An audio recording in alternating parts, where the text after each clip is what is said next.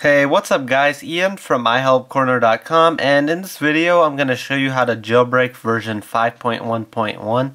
This is an untethered jailbreak. It works on all iDevices. That means the iPhone 3GS, iPhone 4, 4S, iPad 1, 2, and 3. Not really the iPad 3, it's called the new iPad, but you guys know what I mean. And pretty much every single iDevice. You're going to need to download Absinthe 2.0 or 2.0.1. It doesn't really matter. I know that the servers are a little packed right now since it was just released today, so I uploaded them to my website also, so you can download it from there. Alright, so once you have Absinthe downloaded, just left click on it twice to open it, and then if you're on a Mac it'll make you open it again. It just does that. If not Windows, it'll just open up like that.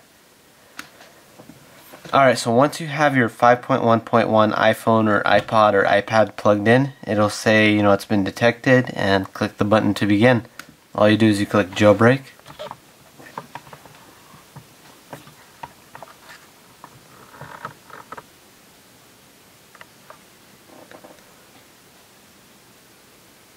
It's going to send the jailbreak data. Here, I'll just leave my iPhone right here so you can see.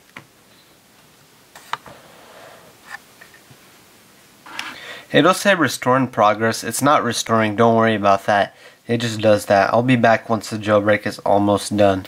It doesn't take too long, but it just depends. It was released today, so the servers might be packed.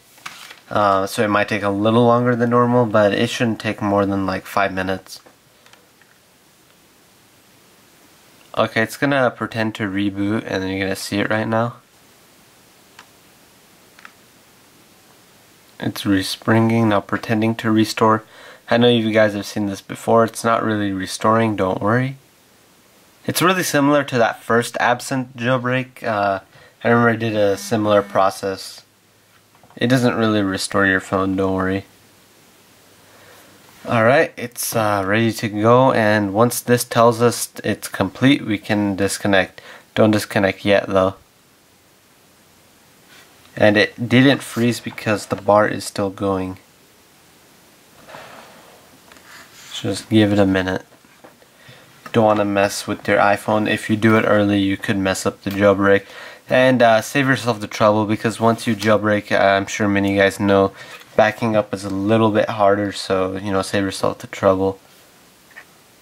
Alright, the jailbreak is done. It says done, enjoy right here. So once it says that, you can just disconnect your iPhone.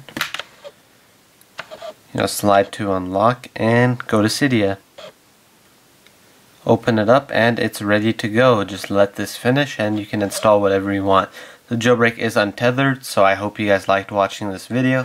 Please comment, rate, subscribe. If you guys did have the 5.1.1 tethered jailbreak, what you guys need to do is search for, it's called Rocky Raccoon. R-O-C-K-Y, and then space, and then it's raccoon, but it's spelled wrong. It's R-A-C-O-O-N, not R-A-C-C. It just has one C. Search for that and you'll see like a 5.1.1 untethered thing. Install it and you should be good to go. Anyways, I hope you guys liked watching this video. Please comment, rate, subscribe. If you have any suggestions for future videos, feel free to message me in the comments section, or a private message. It doesn't matter. Follow me on Twitter and Facebook for updates, status updates, and more. I'll keep you guys up to date on tech news and everything you guys want to know about tech. And finally, if you guys have a YouTube channel and you guys want to be partnered, send me a private message and we can talk about that. I can get you partnered, just let me know. Thank you.